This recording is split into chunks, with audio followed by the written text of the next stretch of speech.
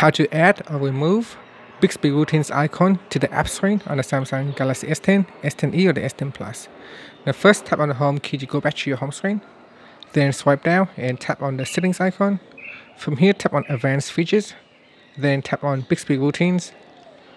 Next, tap on the menu key at the top here and choose settings. In settings, you can go in and tap on show Bixby routines icon switch. To remove, this is to remove or to turn off, and we can also tap on the switch to turn it on. So if we go to the app screen right now, we can see there is a Bixby routines icon.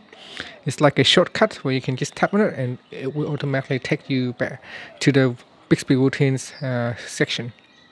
And that's it, so that you can quickly immediately go in here to turn on or turn off certain Bixby routines. And that's it. Thank you for watching this video. Please subscribe to my channel for more videos.